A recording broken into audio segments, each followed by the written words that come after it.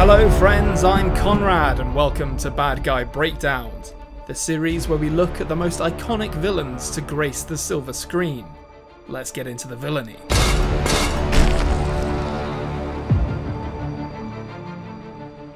Steel isn't strong, boy. Flesh is stronger. Let's start by addressing the elephant in the room. Yes, this week we're talking about James Earl Jones's villain in Conan the Barbarian. Yes, in last week's episode I did call him Thulsa Doom. I also called it Conan the Barbarian, though apparently other people do that too, so you can take it up with them. But Thulsa Doom isn't his real name, it's Thulsa Doom, not to be confused with Tulsa Doom, his American cousin who runs a Waffle House in Oklahoma. So who is Thulsa Doom? Well, he was originally an evil sorcerer with a face like a skull from author Robert E. Howard's stories in the Weird Tales pulp magazine. He wasn't a Conan villain at first. He actually predates Conan, appearing alongside another Howard creation, Kull the Conqueror, in 1928. But only parts of this character found their way into John Milius's 1982 movie. A producer called Edward Pressman initially acquired the rights to the character of Conan in 1978. And after watching the weightlifting documentary Pumping Iron, he enlisted Arnold Schwarzenegger for the project. Nascent director Oliver Stone, who would go on to make movies like Platoon and JFK, was hired to write a script treatment for it. But that's as far as the project initially went. It wasn't until the rights and Stone's script were sold to another producer, Dino De Laurentiis, that things began moving again.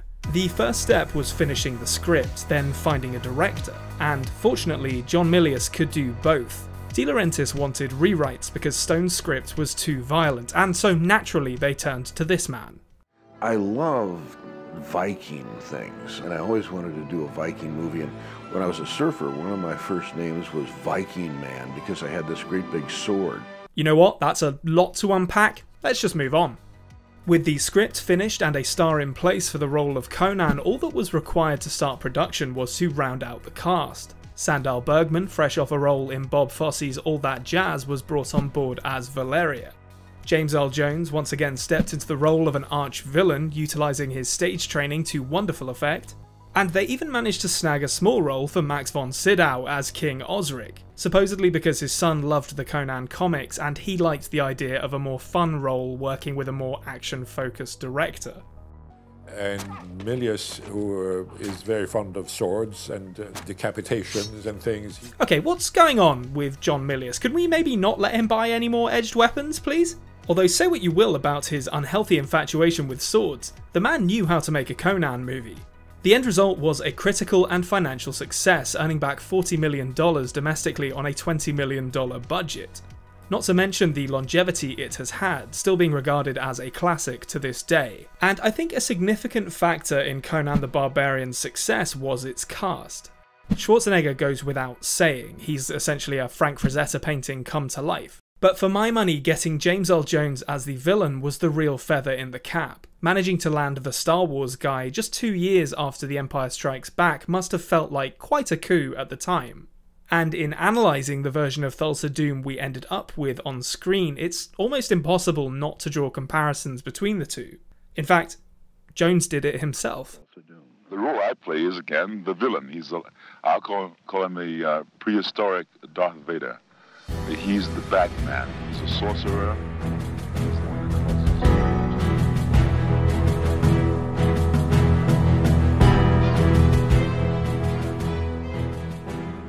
When you originally watch Conan the Barbarian, your first thought is probably, hey, why does this open with a Friedrich Nietzsche quote? And you're right to question it. Unfortunately, the answer is that there simply is no explanation beyond John Milius thinking Nietzsche was making a good point. But what opening his movie with a quote from a very real person who was alive either a long time after or a very long time before this movie is set achieves is simply confusing the audience. So, let's clarify.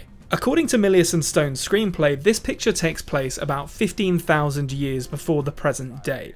Because the film takes place at a time of maybe 12 or 15,000 years ago, and at that time, there was no... And Thulsa Doom was intended to be the last member of a dying or very nearly dead race, someone who was thousands of years old and a stranger to the world. Beyond the obvious name recognition of getting Darth Vader to be your bad guy, this was an enormous reason for casting Jones. He felt different to everyone else in the movie. Bergman had come from musical theatre, Jerry Lopez, who played Subutai, was one of Milius's old surfer buddies, and Schwarzenegger was a bodybuilder who was still very new to acting. Jones brought a gravitas and assuredness to the role that really anchors the movie, and allows Arnie and friends to have more fun in their performances and worry less about the acting. In fact, during filming, Schwarzenegger said this to John Milius. "You must treat me," he said to John Milius, "like a trained dog. I don't want to think about it, I don't want to remember lines, I want you to tell me exactly what to do." Having a quote-unquote proper actor to lend some dramatic legitimacy to their scenes really helped to relieve the less experienced performers of any pressure, and I think the results speak for themselves. So let's ask again, who is Thulsa Doom? Well, the character Jones portrays doesn't have a skull face, so that's one thing.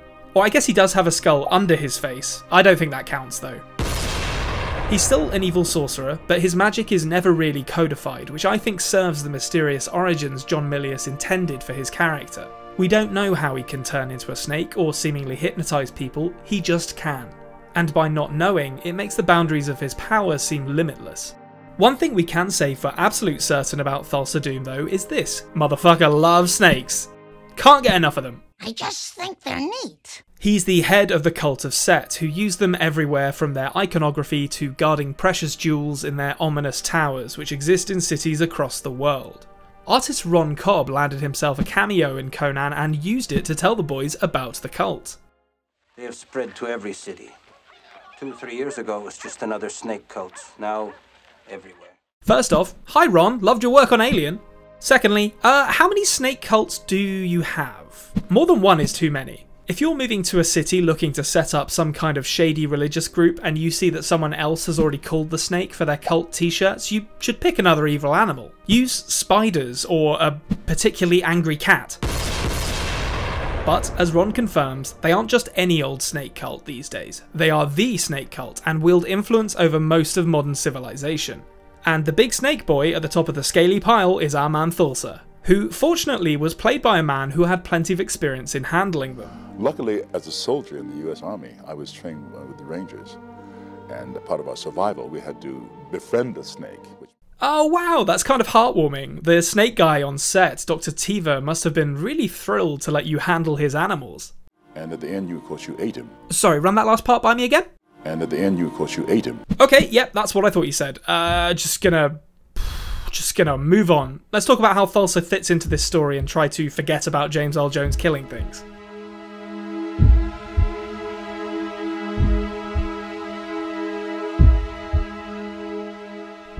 The first thing we see in this movie is James Earl Jones killing things. Ah, damn it! Alright, it's not quite the first thing. First up, we learn about something called the Riddle of Steel before watching young Conan fishing in what is clearly solid snow. That's not a hole in the ice, Conan. That's just wet ground. It's a good thing that he knows about the Riddle of Steel because the riddle of where fish live seems to have eluded him. The next thing we see is one of Thulsa's boys. And look at how jazzed this guy is. He is absolutely thrilled to be out there in the fresh air doing some pillaging. And you can argue that the next 10 minutes paint the Doom Squad in a bad light, but at the very least it's clear to me that the people who serve under Thulsa love their work. During this raid on Conan's village, we also meet henchmen number 1 and 2 in Rexor and Thorgrim. Although the movie does an awful job of communicating their names to you, and this will probably be the last time I say them correctly. Thulsa kills Conan's mum and steals a sword before leaving Bebop and Rocksteady to sell him into slavery, where he becomes just outrageously jacked by pushing a big wheel around. Seriously, let me get in on that pushing a big wheel workout plan, Arnold. He fights in some pits, does some killing of his own before literally quoting the biography of Genghis Khan. To crush your enemies, see them driven before you, and to hear the lamentation of their women. Don't think about it too hard, it's a cool line. Conan is freed by his slave master turned best friend and runs away from some wolves, which I mention only so that we can see this random fisheye lens shot that Milius stuck in the escape sequence. It's like Conan briefly became trapped in a 90s skateboarding video.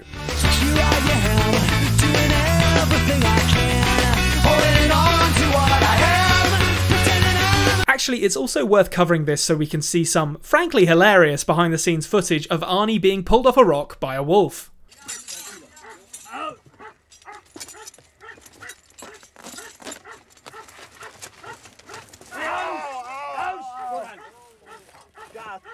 Let's watch that one more time.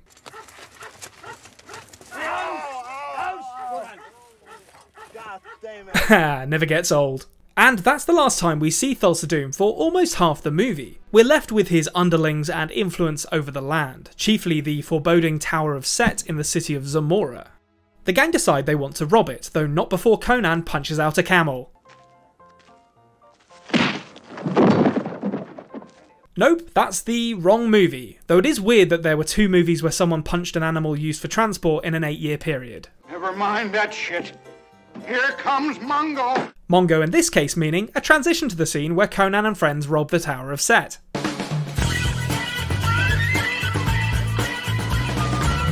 Rexor, who is played by former Oakland Raider Ben Davidson and definitely looks like a football player, is hanging out here doing cult stuff, which seems to mainly involve being worshipped by nubile young maidens, and to be fair, that tracks with my experience of cults. But the real star of the show for Team Doom guys in this scene is the big guard snake downstairs who watches over a jewel called the Eye of the Serpent, a puppet that took an entire team of people to animate so that Schwarzenegger could tussle with it.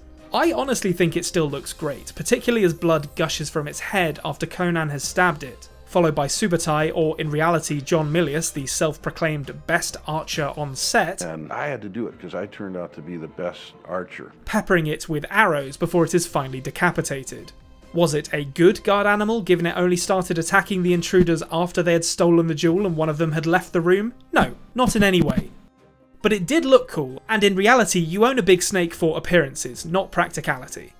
The gang, now featuring a romantic interest for Conan in Valeria, are asked to rescue the daughter of King Osric from the clutches of Thulsa Doom, because they've shown that they either don't care who he is or are too stupid to worry. So it's off to a massive set built on the side of a mountain, and we finally get to see Thulsa Doom again as he gives a speech to a crowd of his loyal followers, including Conan in a disguise that is laughably ineffective. He speaks a dozen languages, knows every local custom. He'll blend in, disappear. You'll never see him again. Not least because on arrival at the gathering he immediately presents a serpent medallion to one of the guards that is A, stolen from the Temple of Set, and B, only he has. No one else is showing medallions to that guard, Conan, you fucking idiot. Just keep it in your robes. Then to hell with you. Alright, settle down, big guy. As you might expect, this goes badly for the Barbarian, and we are treated to a scene between him and Doom, which is strangely reminiscent of the scene in Street Fighter the movie between Chun-Li and M. Bison. The day Bison graced your village was the most important day of your life. But for me, it was Tuesday.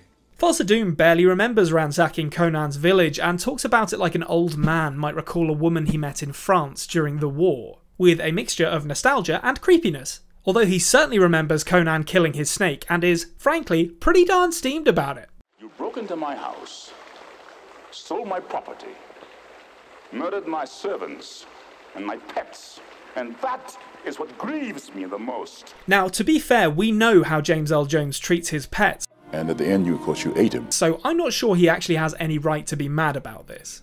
But he's got the upper hand and displays as much by commanding a girl to kill herself. It's a stunt woman called Connie Jansen who made that jump into a pile of boxes under a thin layer of cardboard, which is very reminiscent of a similar stunt fall in the Tower of Set after Valeria had slashed a guard with a sword and sent him tumbling down the hole at the centre of the tower. Basically, it's a wonder no one died filming this movie. And after this vulgar display of power, Doom leaves Conan to be crucified on the Tree of Woe by Tokka and Razor, where he just straight up fucking dies. And then the movie ends. Or rather, it would if it weren't for the power of love, gods, some kind of witchcraft, and hand-drawn spirits in a scene that is reminiscent of Kwaidan.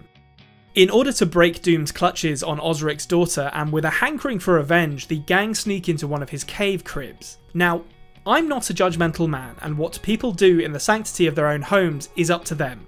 But I don't understand how this place functions as a home. There's a room with people just butchering human corpses and scraping the innards into a green soup, which, you know, isn't great to begin with, but then a bunch of guys come along and carry the soup cauldron off seconds after one of the chefs, I'm not sure what the term is, organ boys, seconds after one of them has just dumped a load of fresh entrails into it, and those definitely aren't cooked. And then the next room I can barely show you because it's just a writhing, licentious mass of human bodies. It's hard to spot exactly what they're doing, but there's a jaguar in that room, the horniest of all the big cats, and that should tell you everything you need to know. This is an absolutely terrible situation for someone to get food poisoning, and it's going to happen with that soup. Oh, and Thulsa Doom is in this room too, just hanging out at first. But as our heroes make their move to rescue Osric's daughter, he turns into a snake and pieces out. The transformation still looks pretty good. It's not at the level of something like an American Werewolf in London, but then not much is. Timon and Pumbaa are left to battle Conan as the other two thieves deal with the rest of the guards, and we get a moment that still makes me laugh when they accidentally knock a pillar over with their hammers. It's so dumb, but it fits the tone really well, a perfect balance of schlocky violence and humour. Using the temporary reprieve, the gang seizes the princess. Someone get James Earl Jones back to calm her down and then eat her. And at the end, of course, you ate him. The party make good their escape, though not before Thulsa Doom proves that snakes can also make pretty good arrows as well as guard dogs and food, as he fires a Valeria-seeking serpent into her back. You stole his girlfriend, so he killed yours, Conan. It's only fair. And that sets us up for our conclusion. Valeria is dead, Thulsa Doom and friends are coming to get his girl back, and Conan is pretty mad. Time to gather up weapons and set some traps for Home Alone 10,000 BC edition. He will kill you! He has seen your fires! He will come for me, and when he does, he will kill you!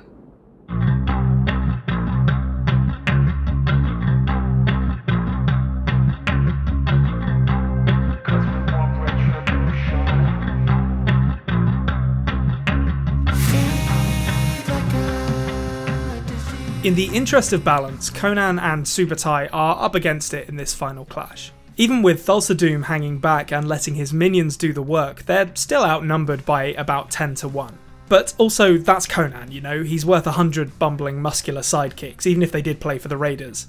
And it should come as no surprise that he's able to put most of them to death via a series of traps and weapons he has hidden around the place like some kind of crazy fantasy survivalist. Subutai gets stabbed in the leg, but pretty much no-sells it until the wizard who brought Conan back to life arrives to help. And Conan tricks Thorgrim into bashing yet another thing that he simply shouldn't bash, sending a wooden spike through his chest. He seems like he wants to quip after the trap is sprung, but gets stuck thinking of something to say, giving Rexor a chance to blindside him. This is almost enough to end the fight before Force Ghost Valeria in full Valkyrie regalia intervenes on Conan's behalf, giving the barbarian the opening he needs. Rexor is cut to ribbons, Doom tries to kill the princess with another snake arrow, but Subutai makes the save, and the sorcerer once again runs away. He's making a nasty habit of that.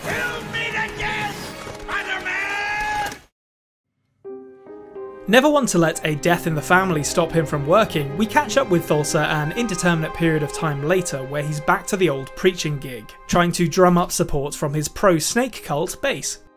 Unfortunately, this time Conan has learned to use the temple's back door and silently approaches Thulsa's pulpit from behind. The villain's death was achieved with a solid leather harness that Jones wore under his robes, which allowed the effects team to fasten squibs to it while also protecting the actor from the sword blows, which, according to Schwarzenegger, he was properly going for. The effect is great. Conan approaches Doom, who claims to be a father figure to the barbarian, having played such a key role in forging him into the man he has become. Who now is your father if it is not me? It's a bold strategy, Cotton. Let's see if it pays off for him. It doesn't. Conan may not understand how to fish, or read, but he's not about to bail on his plan for revenge at the moment of completion. He strikes Doom twice, on either side of his head, as gouts of blood pour out. His nemesis falls to his knees in front of the stunned crowd, and Conan deals the final blow, beheading Doom. And then the final humiliation comes, with Conan tossing the head down the steps of the temple, where it lands with the sound of a partially inflated rubber ball being kicked. That's embarrassing. And that's Conan the Barbarian. Thulsa Doom is a classic example of a villain who doesn't need to be in a lot of a movie to indelibly leave his thumbprint on it. His performance is so strong and charismatic that you feel the character's presence in every scene. And the final inglorious death is so brilliantly unceremonious, because for all of his power and influence and posturing, ultimately he was still very mortal indeed. as Conan proved. Thank you for joining us on Bad Guy Breakdowns, and be sure to check out the next episode as we delve into an agent of chaos in the Coen brothers' nihilistic masterpiece, Anton Chigurh in No Country for Old Men. Until then, I've been Conrad, and I'll see you next time.